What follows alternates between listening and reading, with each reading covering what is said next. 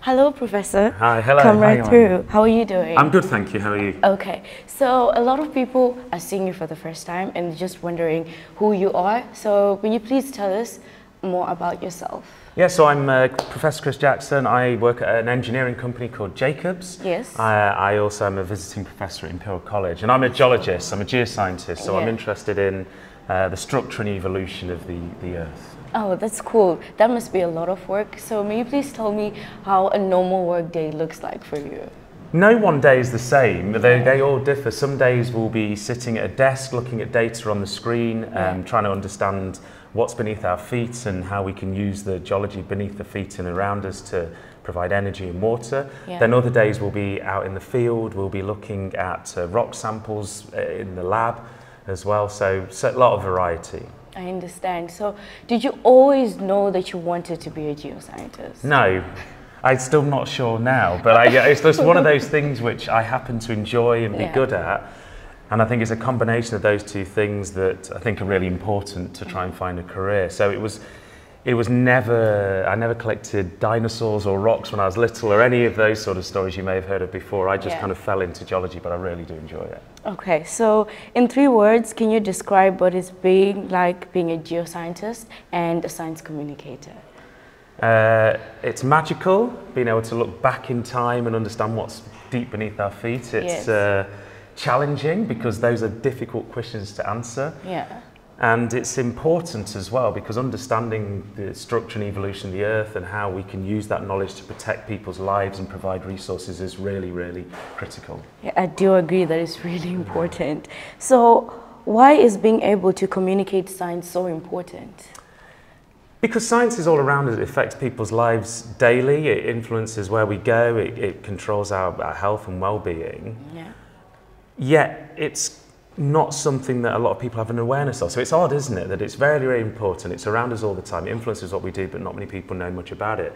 Therefore, it's important to try and improve the general public's understanding of science. Their science literacy is a term that's often used, so that they have a deeper understanding of the way these things are impacting their lives, and they can make informed choices about them as well. So that's why science communication is as important as the science. I understand.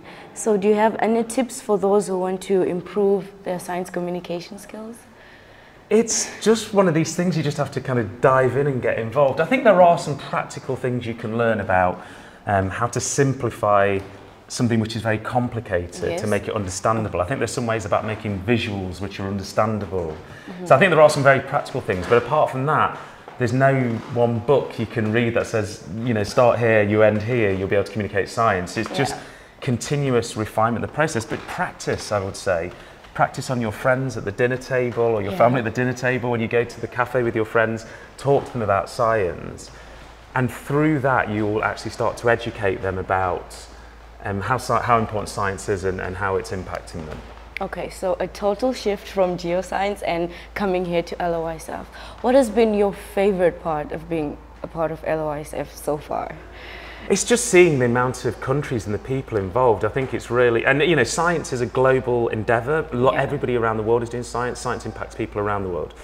So I think it's really important that people around the world have access to scientific knowledge and get a chance to be inspired by scientists who look different to them and sound different to them, because the power of science is going to come from collaborative working. So actually having isolated things, having things like this isolated wouldn't be as powerful. Okay, so now that LIYSF is now 64 years older, would you think that you would have wanted to attend something like this when you were younger? You know what, I probably wouldn't. Because when I was little growing up, I wasn't particularly a scientifically interested student. I was into sports.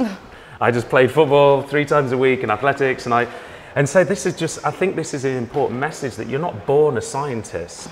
You know, I might not have come to LIYSF myself, but you don't need to, you know, science can kind of come to you like later in life and you can become a scientist. But I still think things like this are really important for those students who at this moment in time are really science interested. This is a great place to come to. I agree, it is a great place. I'm so sad that this is the last question, but I really enjoyed my conversation with you. And to close it up, I would want to know, what advice do you have for young people like myself who are wanting to pursue a future in STEM? I think you just need to stay curious, keep your mind open, think about questions you'd like to answer. Yeah.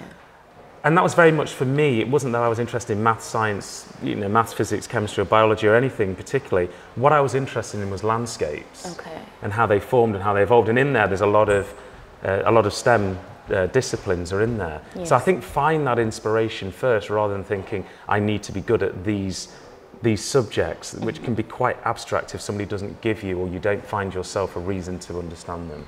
Thank you very much. I've taken notes. Thank you so much for your time, Thank you, Professor.